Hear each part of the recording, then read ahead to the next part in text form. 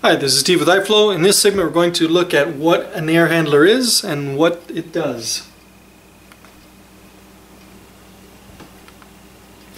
But first, let's look at the three components, or the individual components and the functions of HVAC equipment. So first we're going to look at a gas furnace. A gas furnace has three basic component functions. We have the gas valve and that assembly, we have the heat exchanger assembly, and then we have the blower. The gas valve, the combustion side includes the gas valve, the venturi, the blower, and the burner. And this is what takes the source energy, the natural gas or propane, and converts it to heat. Then we have the heat exchangers, and in a condensing unit we have a secondary heat exchanger and then the primary. So these heat exchangers, they transfer the heat that was made on the combustion side from the burner, and they convert that to the air. So as the air passes across, it transfers.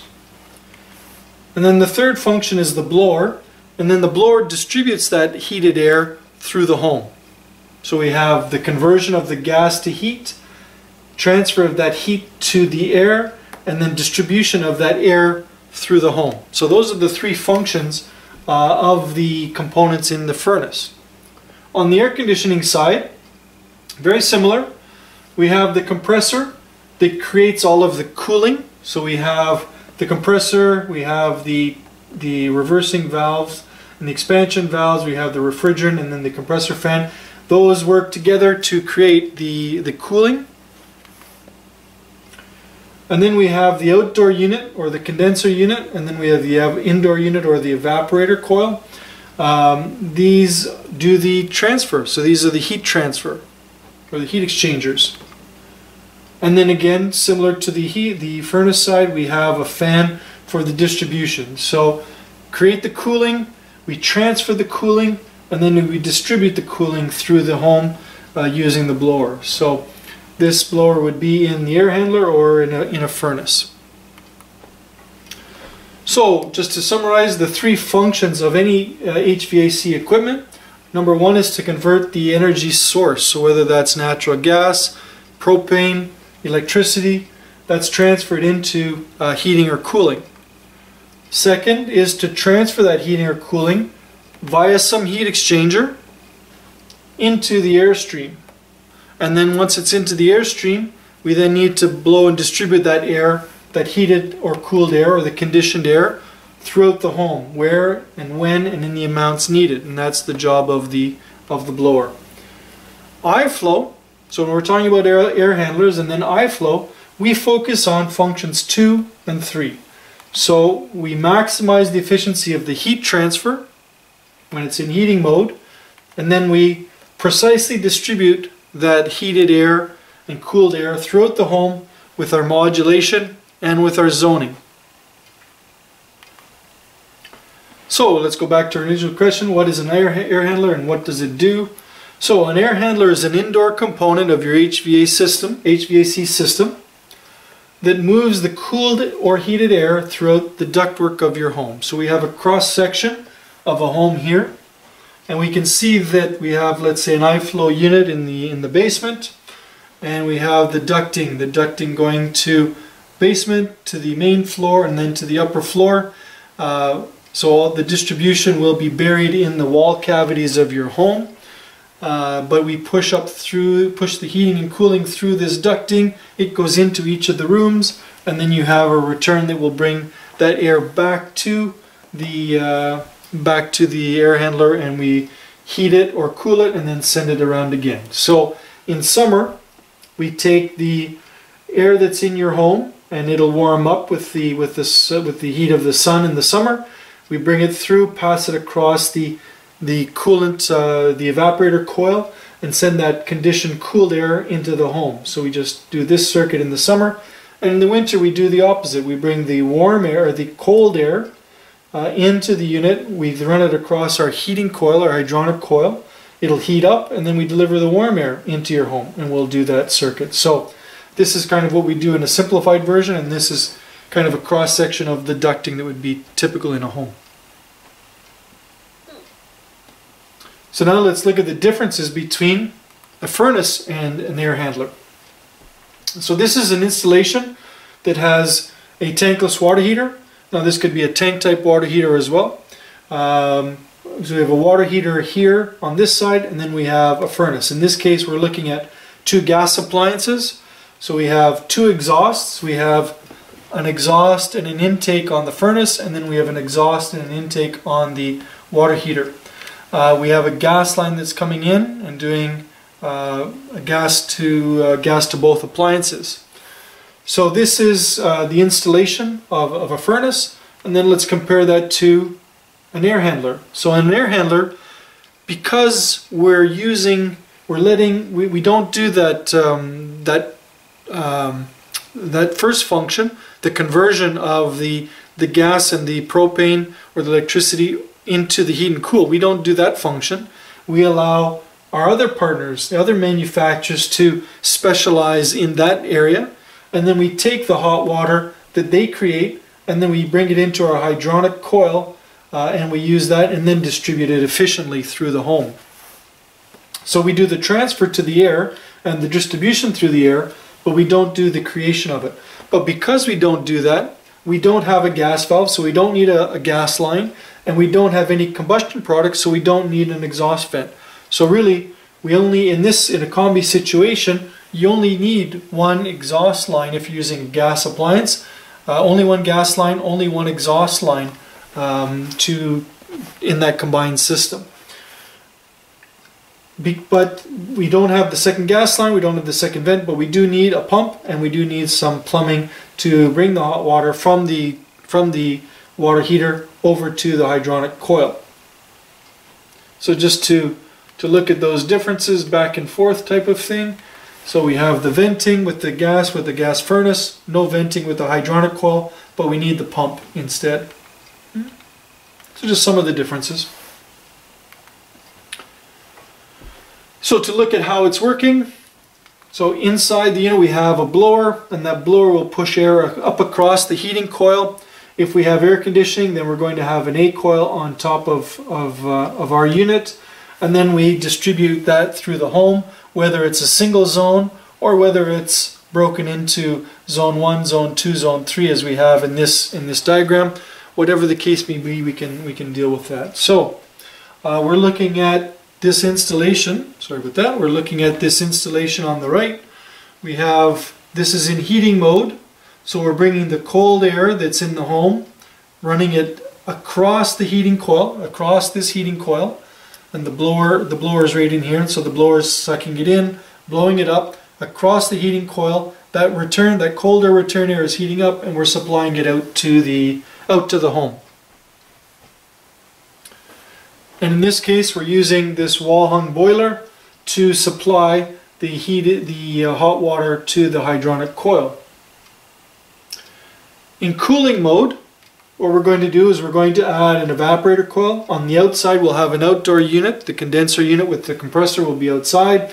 It'll run its line set into the evaporator coil, and we'll do our air conditioning. All of our cooling transfer will be done here. In this case, the blower is going to blow the air. There will be no heat in the heating coil because we're in cooling mode. The blower is going to blow the air across the cooling coil, and then again we distribute it just the same way we do on the heating side. So in cooling mode, we're going to take the warm return air from the home, and we're going to run it across the cooling coil and supply that chilled air or the conditioned air out through the home, out through the distribution system, the ducting system, to the various parts of your home. So to summarize what we do at iFLOW, we do the water to air heat transfer. So we manage that using our pump control, our blower and our pump control. And then we distribute that through the home in the best way possible using the CFM rate and the modulation of the CFM rate. We use damper control if we're using zoning, and then our multiple thermostats if we're using zoning as well, to distribute that most efficiently, most effectively to the various parts of your home.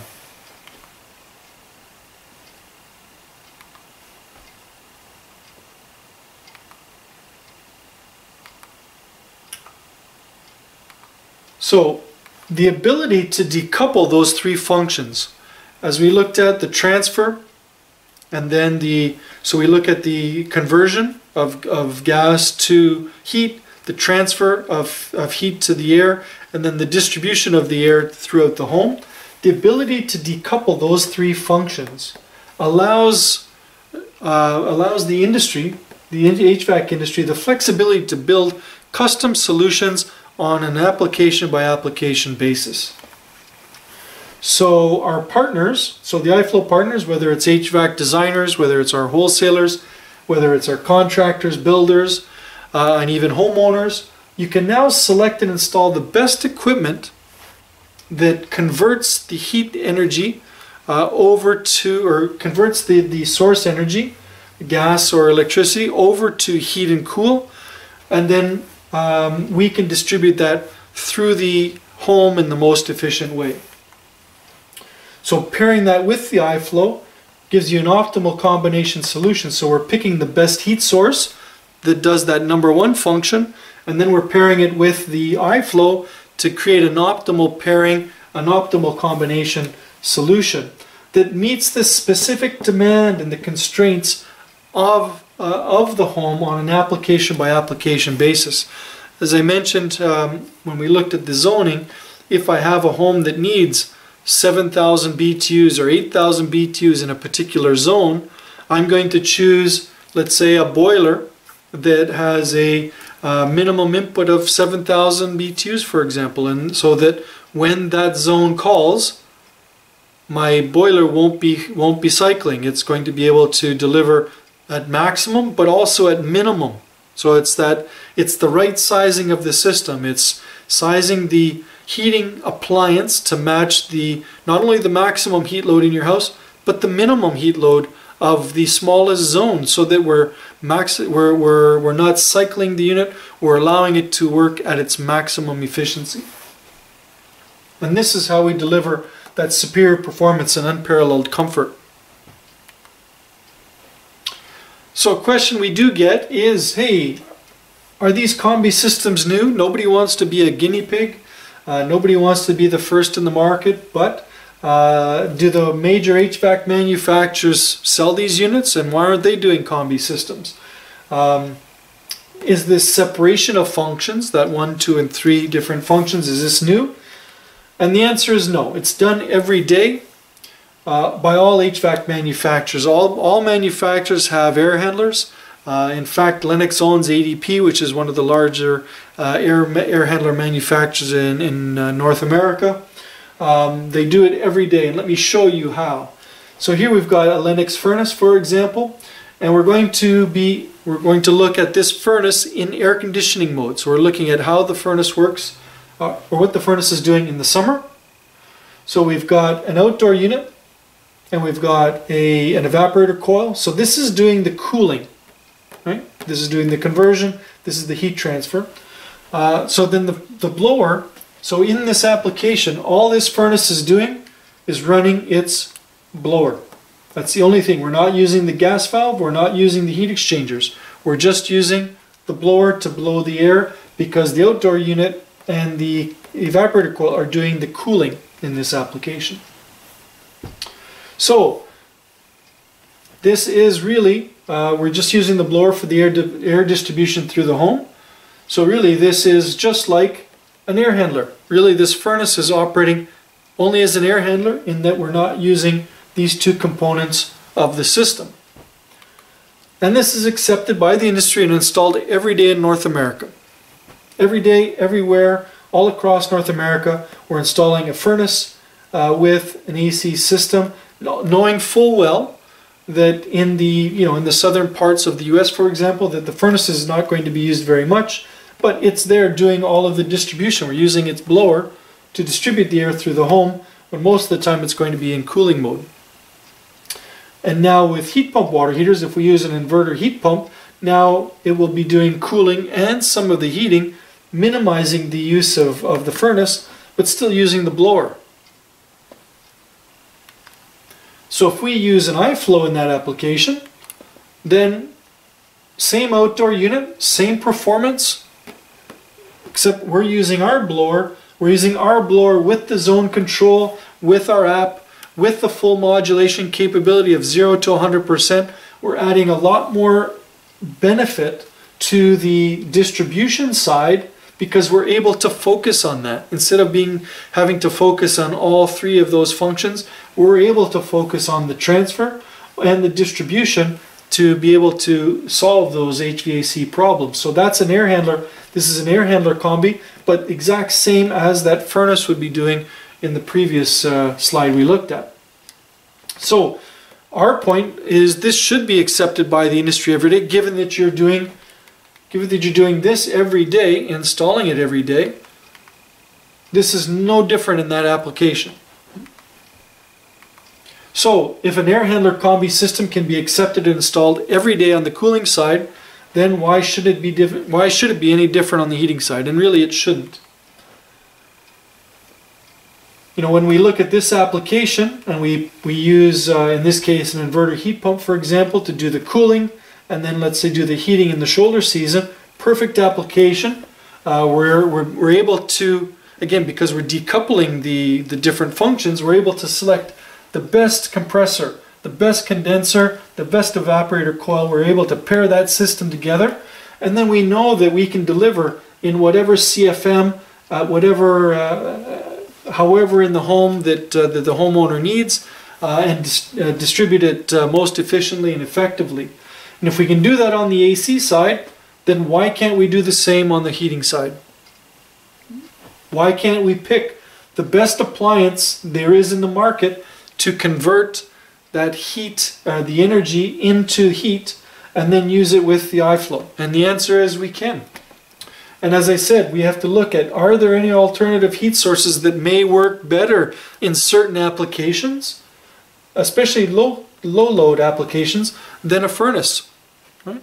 If your furnace, many of the furnaces in the market cannot modulate any lower than 25, 24, 23,000 BTUs.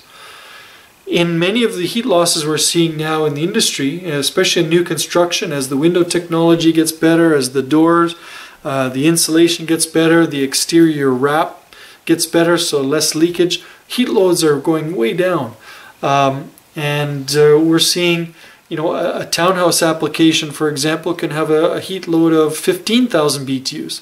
But if the minimum input on my furnace is 23 or 25,000 BTUs, it's going to be cycling when it tries to heat that small townhouse application at 15,000 BTUs.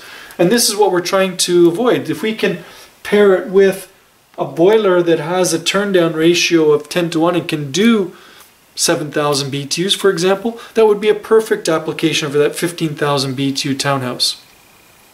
So we think we can do it better. We think we can do it more efficiently, and that's why we're advocating this system on the heating side, just like we do on the air conditioning, and we have done for many years.